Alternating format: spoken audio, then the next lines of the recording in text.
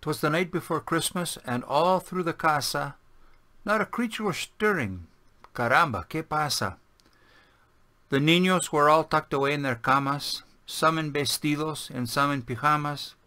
While Mama worked late in her little cocina, el viejo was down at the corner cantina.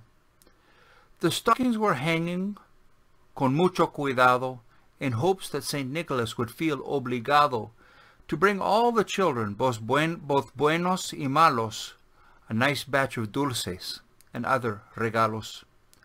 Outside in the yard there arose such a grito. I jumped to my feet like a frightened cabrito. I went to the window and I looked out afuera, and who in the world do you think that que era?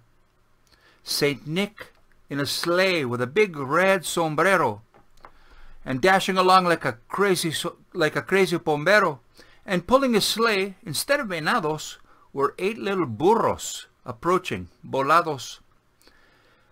I watched as they came, and this little hombre was shouting and whistling and calling by nombre. Ay Pancho, ay Pepe, ay Cuca, ay Beto, ay Chato, ay Chopo, Maruca, and Nieto. And standing erect with his hand on his pecho, he flew to the top of our very own techo. With his round little belly like a bowl of jalea, he struggled to squeeze down our old chimenea.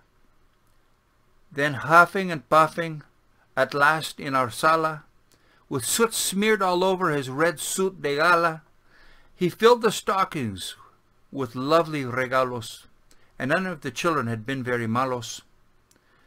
Then chuckling aloud and seeming contento, he turned like a flash and was gone like el viento. And I heard him proclaim, and this is verdad, Merry Christmas to all and Feliz Navidad.